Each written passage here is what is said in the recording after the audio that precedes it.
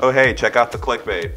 This is Swiss Toboggan at Little America in Marshall, Wisconsin, and it is the only one remaining of its type in the United States. There used to be a bunch of these back in the 60s and stuff when your grandparents were getting hurt riding shitty rides at their local amusement parks.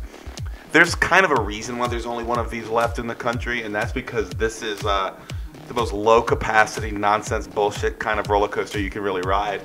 And honestly, for a complete weird stupid ass like myself, and also my friend clearly with a smile on his face, this shit's more important as a coaster credit than something like Velocicoaster. I mean, who cares about roller coasters like that when you have unique experiences like this cramped thing, or if you're over 5'10", it's just the worst day of your life. Look at him. I mean, that right there is just spine pain for sure. It's absolutely ridiculous. So anyway, if you're over a certain height, it's already utterly terrible. It's a bumpy fucking thing.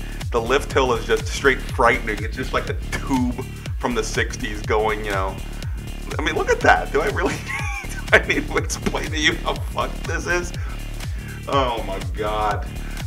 Anyway, regarding Little America, it is a park that I honestly can't believe exists.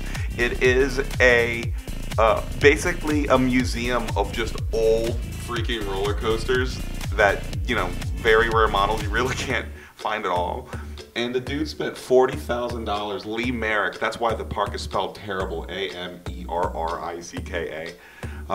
Lee Merrick decided to just go hardcore with an auction thing. $40,000 got him this and 3 other, ancient things that wouldn't make sense in any modern park, but here, it's just charming. Like, this right here, I can't stress enough the claustrophobia of this. As you can see, you're in a prison by yourself. God forbid sitting in this thing with 2 people. I don't care how small you are. This is crazy.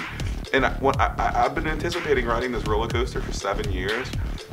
However, I didn't really realize that other than, being trapped in this little prison car that just bonks your head around, you also get tucked in real good with the thing pushing on your chest. So the claustrophobia of being inside this prison is even further enhanced by the fact that, well, along with this vertical lift hill, that you're being pushed into your seat by the little padded huge thing. It's the size of both of your arms together, that thickness pushing on you. Anyway, to this helix, this continuous helix, the jank is just unreal. As you can see, this is, definitely in a very populated area. This little drop right here, if you're over a certain height, you're about to get fucked. And boom. I mean, it's awful when if you're not bracing for it. But me, man, I'm on multiple gummies in this video, and even though I only spent an hour here, and by the way, you'll get a full Little America review later on, just wait a few months. I can't recommend it enough for people with weird, warped personalities, and especially people in Wisconsin. Come on, man, go check that shit out. That ride operator was cool. All the staff in this park was great. And honestly, go visit the clickbait in real life. It'll be a good Instagram post. Yeah, just go do that shit. Little America, love that shit, man.